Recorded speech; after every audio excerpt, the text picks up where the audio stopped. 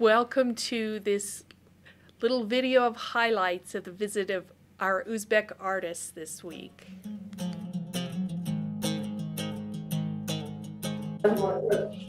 I'll sit in front of my camera for those of you for a minute who are joining us on Zoom.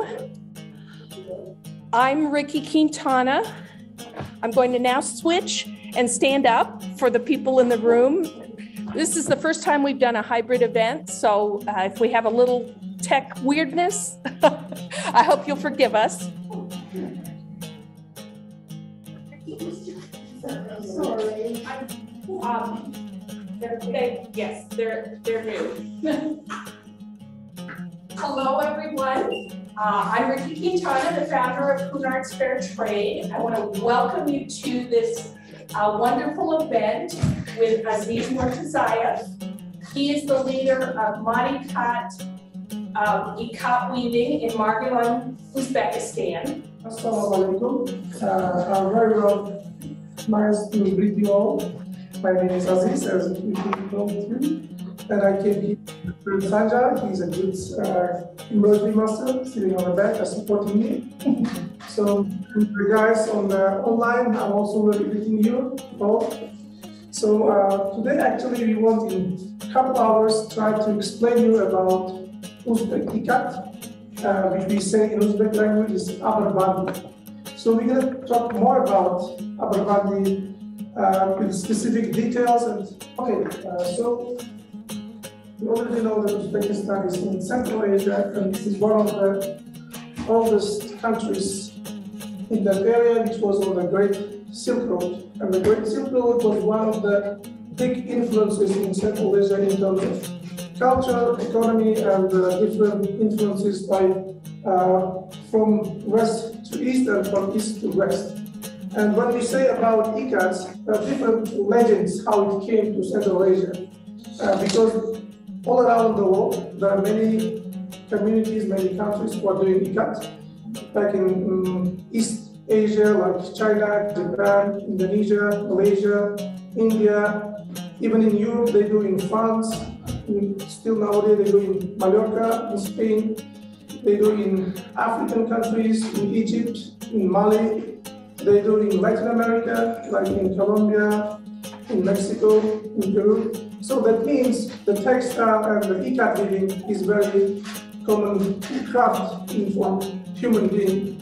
But for Central Asia, Uzbek Ikats are very different from other Ikats in terms of colors, vibrant colors, in terms of complexity of the patterns and designs.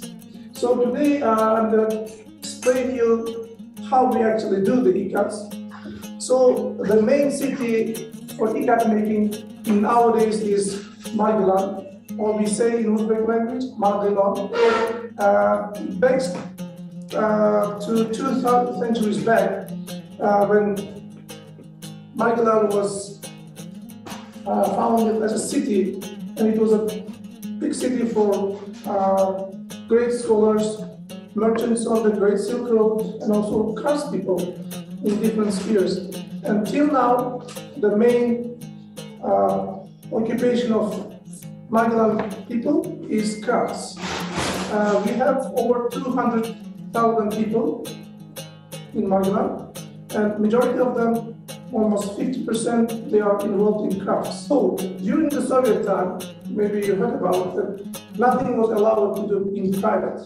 So everything was done only by government and belonged to government. That's why any person who was doing it in private, they were either jailed, put in prison for many years, or they were just taken all the workshops and destroyed. And so during the Soviet time, they were established few these kind of workshops.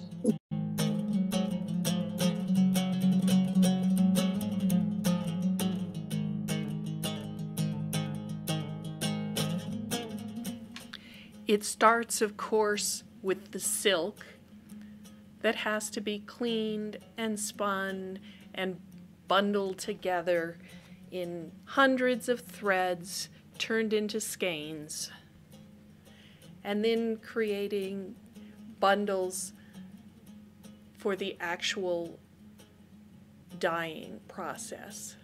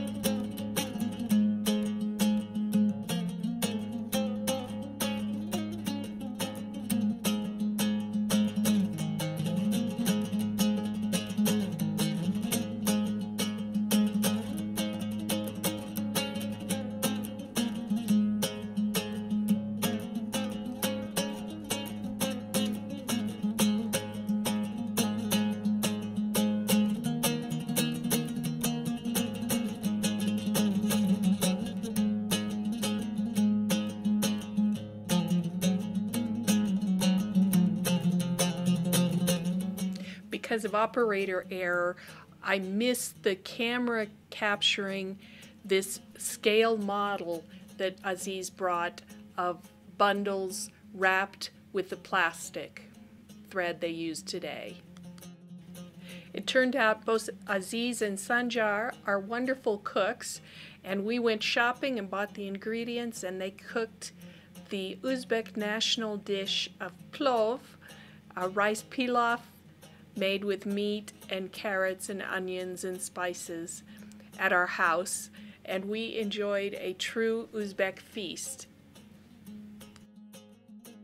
We took Sanjar and Aziz up the Sandia Peak tramway, and they had a lovely time photographing the gorgeous views from the top of our local mountain. We took a hike out to what's known as the Kiwanis cabin and took more photos to remember their trip to the mountains. There's a shot of the Kiwanis cabin. Aziz and Sanjar especially appreciated the mountain trip because they don't have high mountains like this in Uzbekistan.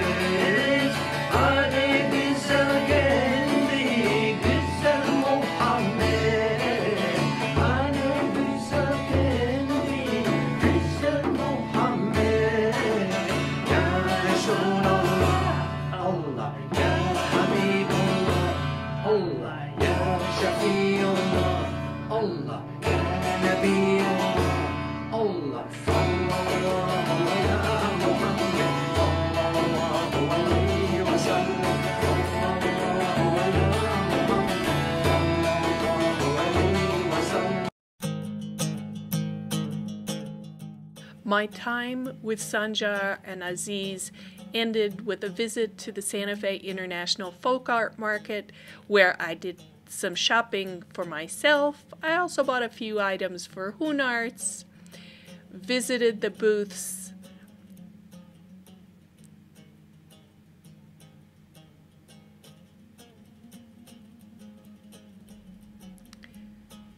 and said goodbye to Aziz and Sanjar and this journey of East meets West.